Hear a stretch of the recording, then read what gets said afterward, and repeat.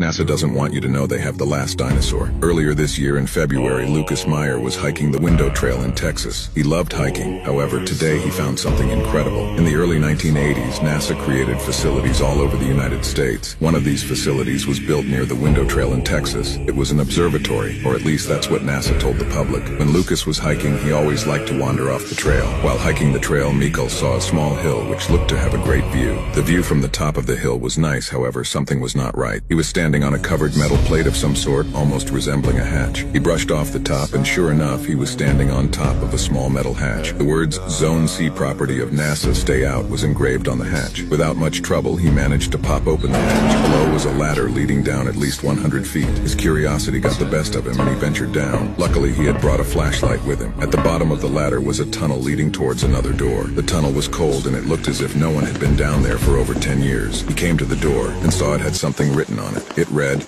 "Carnivore habitat, restricted personnel only." The door was locked, but he was an experienced locksmith and was able to pick the lock. On the other side of the door was a massive room 300 wide in each direction. There was a fenced walkway around the room. The walkway he was on was at the top of the room. The bottom must have been at least 100 feet below him. Interestingly enough, there were trees in the massive pit below, and the area was lit, presumably with ultraviolet light. Suddenly, he heard the trees and bushes below him rustling. Was there something down there, he thought. What he saw next nearly gave him a heart attack. The head of a T-Rex had